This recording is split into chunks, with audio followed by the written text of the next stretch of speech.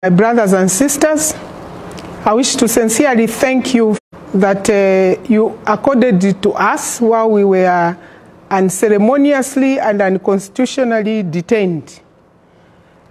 I wish to thank you really for your support. It's your support that forced this unconstitutional government to take us before the courts of law and allow us to get bail. For that support, but unfortunately, on the 24th of June, one Jack MWIIMBU, the Minister of Internal Security, has continued to dish out untruths on the Zambian people. You know, the minister should have come out in the open and told us what has transpired from the time that the Honourable MP for Petauke was taken into the hands of the state. Mind Jack MWIIMBU that the president passed a vote of no confidence in his work. The president clearly said that the police have failed the country.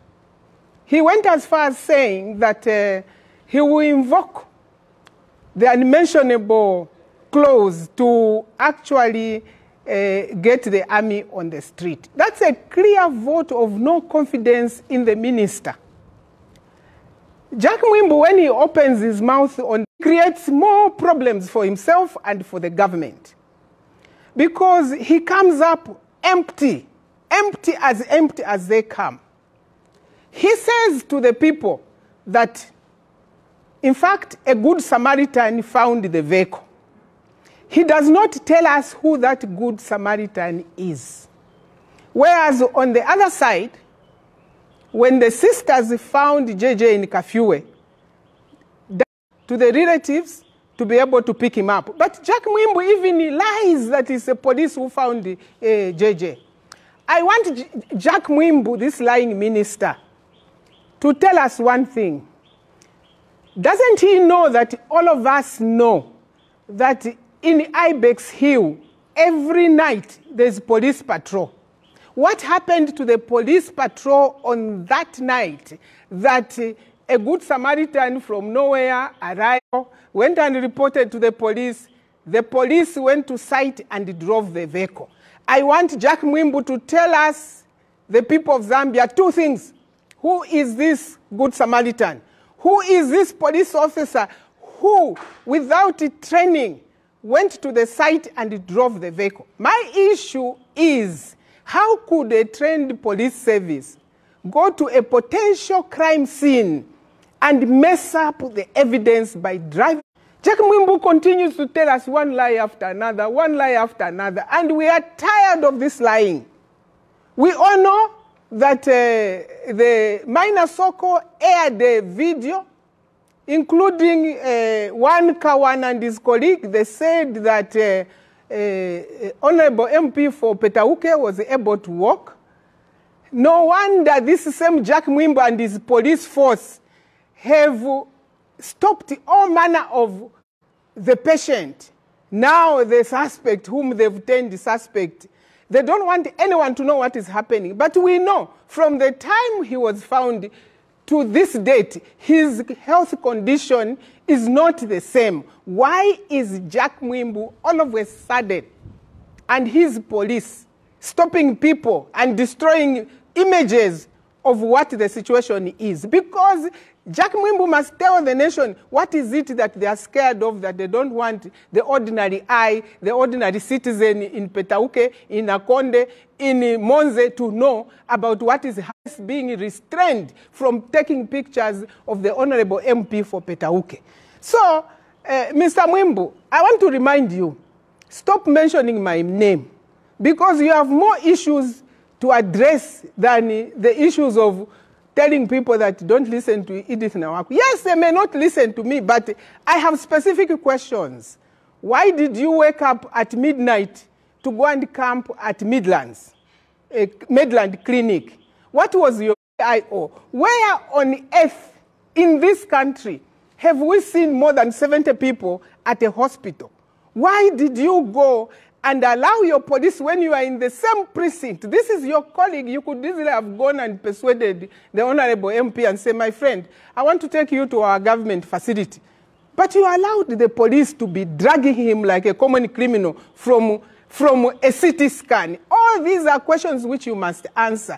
During your tenure, President, for passing a vote of no confidence on your leadership in the police, they are all over. They don't listen to anyone. When you talk to this officer, he says, I'm getting orders from higher authority. We don't know how many centers of power there are in the police. Is it in the minister's office? Is it in the Inspector General of Police? Is it at State House? You need to resolve these issues, which issues are raising no confidence in the conduct and performance of the police, but more so in adding no leadership to the Zambia Police Service. You have more questions to answer. You can't just be telling us, no, it's PF, no, they found a note, no, this person called the police. Tell us that person so that we take that person to task.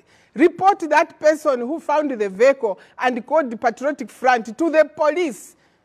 People have been mentioned. If the mention is Edith Nawakwi, you come and camp here. They not said, been well. Before you could house, what is stopping you from questioning the so-called Good Samaritan? It's because you know who the so-called Good Samaritan is. For me, I just want two questions answered. Who is the Good Samaritan? Mention him. Is it the police? And secondly, which member of the police service from either Ibex Hill or from Central Police drove the vehicle from the site of a possible scene of Ibex Hill Police Station? Is it the officer in charge for Ibex Police Station? Is it the patrol staff who are usually patrolling that road? Because every night there's a patrol vehicle on that road. What happened to the patrols that are conducted on a daily basis? Did we have taking pictures become an offense? I think, Mr. MWIIMBU, you have more questions to answer. Keep quiet. And if you don't have answers because they are beyond you, just keep quiet and don't start creating more problems for yourself and for the government, because that's exactly what you're doing. And I want the president to intervene, because when the president say arrest JJ, when these people on so-called is instructing them,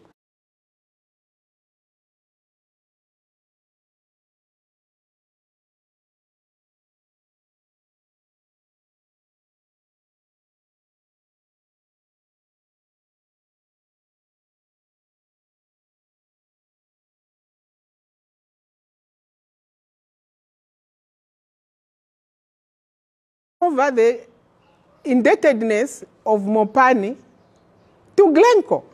So it's a matter of shock when the Honourable Minister goes to Parliament and says he's asking for a supplementary budget to pay Glencore. We need answers, friends. We need answers. What has happened? You are telling us that you need supplementary budget. The people of Zambia must pay more money to pay Glencore. But you're not telling us the full story. How much money did Glencore make from the time that the mine was taken over by ZCCM-IH, in short, by the government? Because these people were being given the copper to sell. How much copper did they sell? What was the balance of money owed to them? These are the simple questions. You take the slag dump, you give it to Jubilee Metals, and you tell us, no, all the indebtedness is taken. We go to Pakra and we see that actually the government and the new owners of Mopani are actually lending money to Mopani. So we get confused, the Honourable Minister. Your mathematics is not adding. This is a time when ideally we should be talking about the agricultural season. You get the president, you get the Minister of Mines is talking about something else. You get the Minister of Police is talking about something else. None of them are addressing the issues that affect the Zambians at the core of their livelihood. The load shedding. People are having 1 hour of electricity. How do you expect them to meet obligations? What They've never been protected.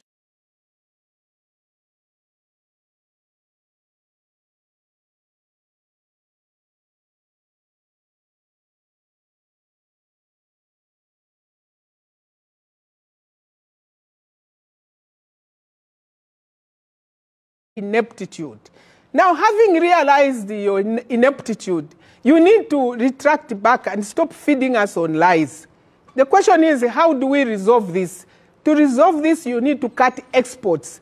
There's absolutely no way that you can come to us and say there's no food, there's no power, there's no diesel, there's nothing. And we have told you, yes, there's a problem. Now that is a problem, stop playing politics with the lives of today. How can we resolve this? You cannot resolve this by giving out 6 million hectares of land in Luapula.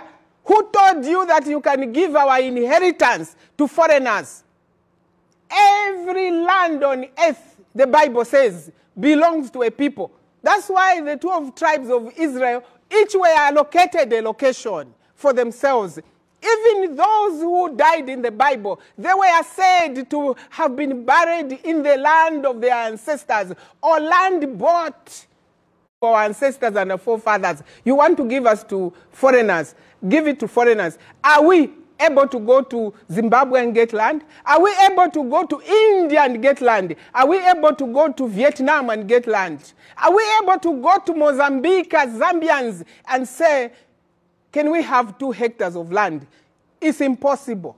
It's impossible. We know that in some countries, you can't even get to buy a flat because only nationals buy flats. When that he can give 134,000 hectares in Mpika to foreigners to do exploration without the consent of chiefs, because his president can consent to that. Now, when Zambians go there to get a small-scale mining license, they are told, no, you have to go to these people who have the large concession of 134,000 hectares to consent that you get maybe 50 hectares to do small-scale mining. We, as the Zambians, we, as the people, the Visas, the Namwangas, the Tongas, we, as the Lenges, must go to foreigners to get consent to our own entitlement, to our own inheritance. I think this is an abomination on this government. Reverse your steps. Now, you've mentioned in Mpika. It's embarrassing to even mention that now you want to give 6 million hectares in Luapula for creating heaven on earth. We tried in Chisamba, and the people said no. And even today, the chiefs in Luapula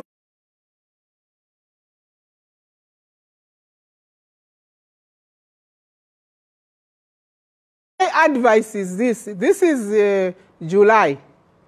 Let us talk about a possibility of rain falling. Let us talk about God forgiving us our sins and giving us rain, and start to plan for the agricultural season. It's only when we do that that we can do something. That's one. Should it rain, what are we going to do? Where is the plan that we are putting in place as a nation to avert further hunger? Because at the point where we are, people are starving. Wakateka. Imeni mufumemu State House. Go to Kalikiliki. See how your people who voted for you are suffering. This is a time for anyone who calls themselves a leader to step out, go in the people's villages, go in the people's homes and ask for wisdom, ask for advice. What should we do? That's exactly what a leader does. You can't cover yourself by these people around you who are cheating you, who are telling you nothing. The likes of Jack MWIIMBU, they are not giving you anything. In the end, nepotism, favoritism, because if you have friends whom you've grown up with from school, from the village, you have the same knowledge. You need to pollinate your knowledge with people who are not your closest friends so that they can advise you properly. At this point in time, the church needs to come out in the open and advise this president that the path which the nation has taken is not a path to development, but a path to destruction, a path of vengeance, a path of no return.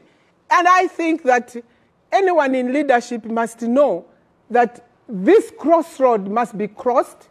This crossroad requires sitting down, negotiating, motivating our people to find hope. I expect that this time, instead of these ministers just running around in circles, they should be is being used to build up weirs and dams. That's the only solution. We need water resource management. We need a very, very active program for water resource management because, as I have mentioned in the past, agriculture is not rain. Agriculture is not equal to rain. There are countries on earth like Israel who never get still self-sufficient in food.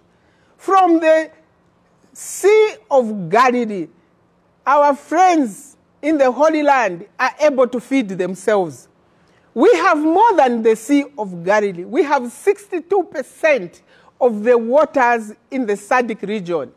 But it looks like we only have 10% of the knowledge in the SADC region because even countries which were behind us, like Tanzania, are way ahead of us. As a people, let us sit down and address issues of development, issues of progress.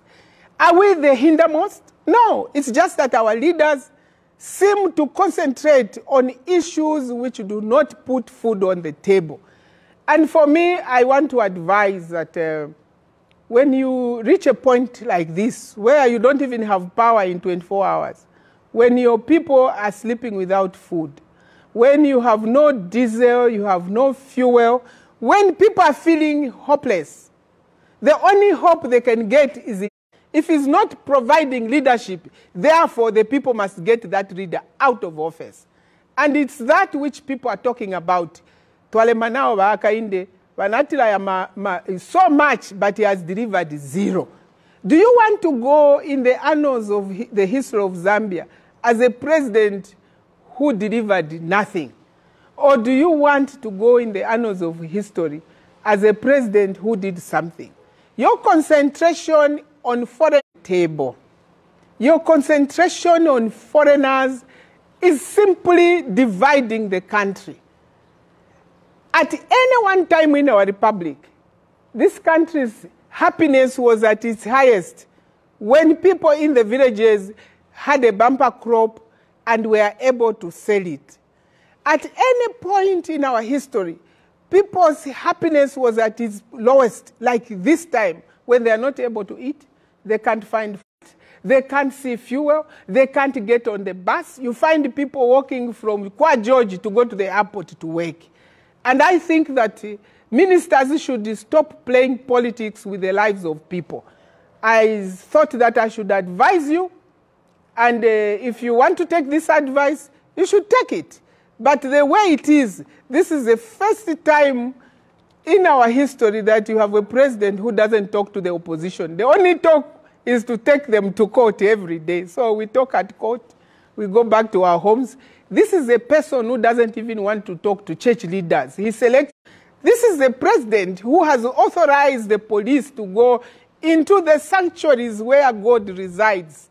You know, when we are hungry in a week, when we are hopeless, we want to turn to God and say, thank you, God, for giving us a country called Zambia. We still have peace. And we still look forward to your mercy to be done for this nation. But if we were even chased from our churches, where do we go? We can't even go to the president and say, relatives and friends. It's really a tragedy. And I think that some of these ministers must just be relieved and sent to the back bench. They are not worth it. We have pointed out ministers, but they seem to be his best friends. I don't know. Where we come from, they say, ako temenwe eka kusho mchene. Alaba minister mwatemwa wakateka, eba kamikusho mchene. Awabe neba Jakila Mwimbu aba, eba mikusho mchene, because he's not providing leadership to the Zambia police. So start firing the minister. And if you fire the minister and put a capable man to manage the police, you will see that the men and women in uniform will give you sterling performance. They've never failed. They've been to rely. They've been trained. But it is these ministers who open their mouths like empty tins, who are failing the nation, who are giving a bad name to Zambia. Because when the international community looks and says, Zambia is a police state. So I thought I should advise that Jack MWIIMBU keep quiet, because you don't seem to have any answers.